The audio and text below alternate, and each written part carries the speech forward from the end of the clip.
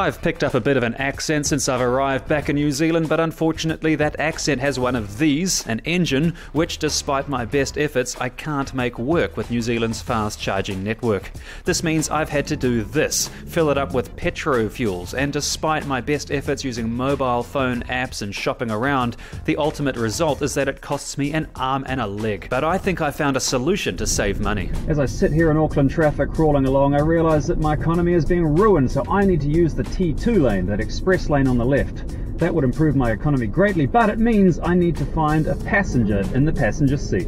Yes, modern problems call for modern solutions, so I got busy trying to find an artificial person, and before you know it, this was the result. Behold! Yes, at $10.50, I have purchased this cutting-edge mannequin, so I finally have access to the T2 lanes on the motorway. I got busy dressing up my mannequin to make him look more human, ready for him to start his journey of saving me money. Unfortunately though, once I got him into the car, I realized that I had some problems. Not only would he not fit, but I found out it's completely illegal. But that's not the worst part. Not only did I catch him topless in my bed, or that I think he's an absolute pervert, but I'm getting really worried about his political leanings too. So I had him broken up and recycled, turned into something useful. In the meantime, I got the car in the garage and looked at legal ways that I could actually save money on my weekly gas bill.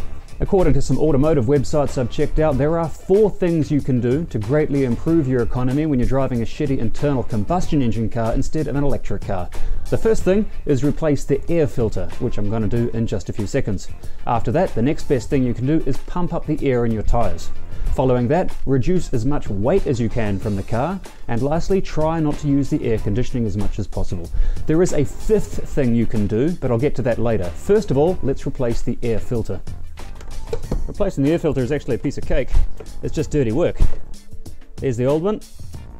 You can see the difference between the new filter and the old filter. One is absolutely filthy and brown deep down, and one is pristine and white. So, let's replace the air filter and see if that improves our economy. Replacing the air filter is not difficult, takes about 10 minutes, but whether or not it makes a difference, we'll find out soon. Right now I'm heading to that gas station to put some air in my tyres. I'm going to go for 275 kilopascals, which in Roman Catholic is about 40 psi.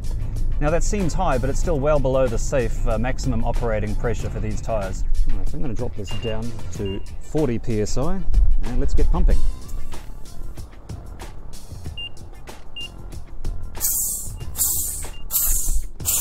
And there you go.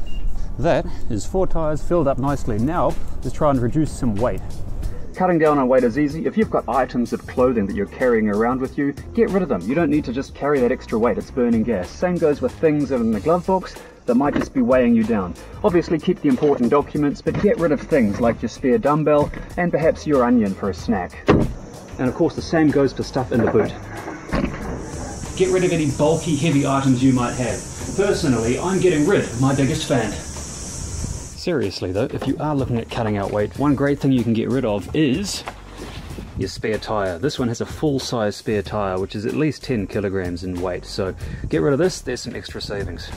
Worst case scenario, if I have a flat tyre, all I've got to do is come back here to the garage to get it, or someone can bring it to me. But if I'm going out of town, of course, I'll take all this stuff with me. That is a lot of saved weight right there. Now the next problem could be a little more difficult. Now, this is going to be a little bit more difficult because, unfortunately, Auckland is a subtropical city. It's the middle of summer right now, and today is 80% humidity. So, natural air conditioning, let's give it a shot.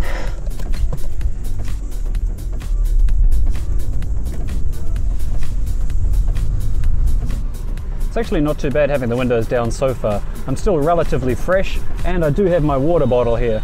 Although you do hear the sound of diesel engines parked next to you at the lights more loudly, and of course you can smell them too. Ugh. I started off optimistic that maybe I could survive Auckland's humidity without using the air conditioning.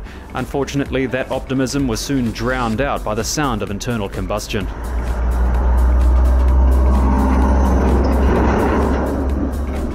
Okay, I'll be honest, it's not really very nice. Sound of engines all around me, the fumes. It's really, and it's humid as hell, and oh my god. Ah, shut up! Jesus Christ!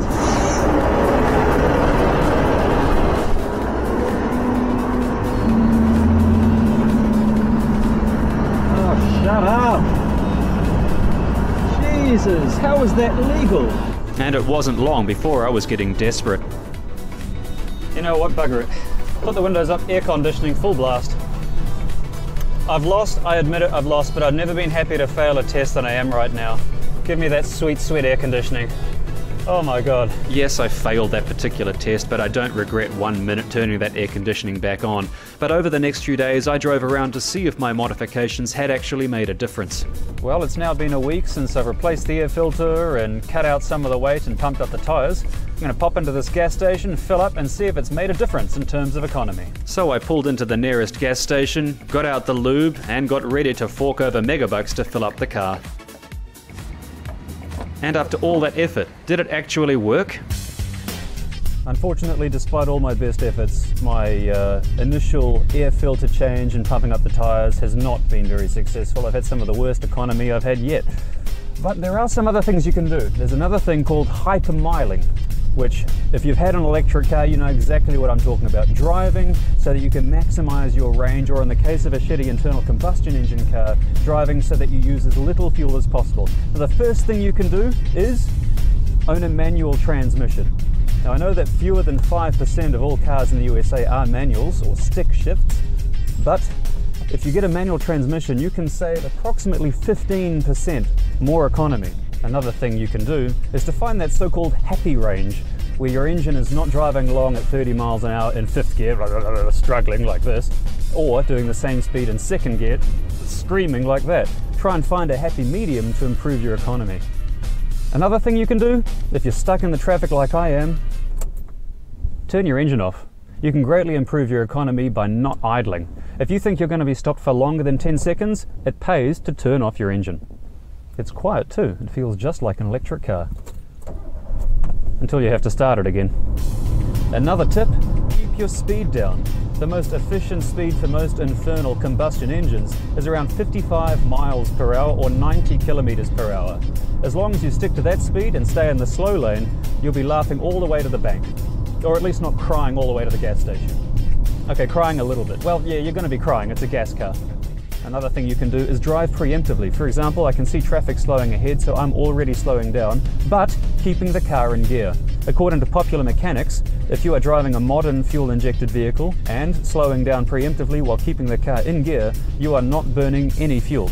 But wait, there's more. Another thing you can do to improve your economy is listen to relaxing music. Studies have shown that people who listen to aggressive music drive more aggressively, and people who listen to relaxing music drive in a more relaxed style. So, put on some sweet tunes and relax. Of course, this tip goes without saying.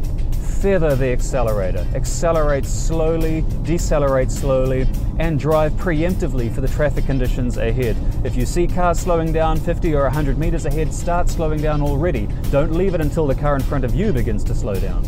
Apparently there is one more thing you can do. It sounds ridiculous, but hypermiler.co.uk swears by it. Wearing softer, smaller shoes apparently lets you feel the accelerator more, and thus you drive in a more gentle way, feathering the accelerator. Personally, I like to wear my driving heels. So over the next few days, I'm going to put all of these tips into action to see if it really does reap the rewards in terms of gas saving. So watch this space. Alright, it's been a few days. I've been hypermiling like mad, changing gear with like feather fingers, accelerating it very gently. Let's go to the gas station, fill up, and calculate to see if it's all been worth it. The unwelcome sight of a gas station soon appeared in my windscreen, and I got busy filling up the car and then calculated the mileage to see if it was all worthwhile or not. Time to work out the gas savings now. I've just done 135 kilometers in this last test, and I've used 6.23 liters to do that. So time to get out a little bit of maths. This is the part where the video slows down because I have to think.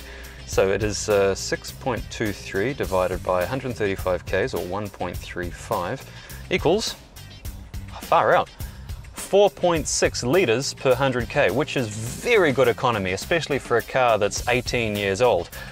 But there is one thing you can do to even beat that, and it's a secret not many people know about, so follow me.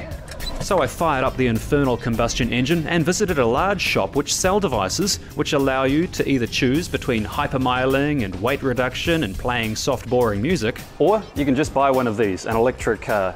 For the cost of around 3 years worth of gas money, what you're already spending, you can buy an electric car and never have to visit the gas station again. Like, ever. Do it.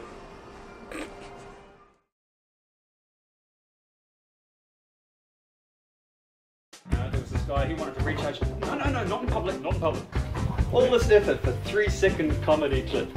I can't believe I'm putting on women's shoes for this comedy skit. It looks ridiculous!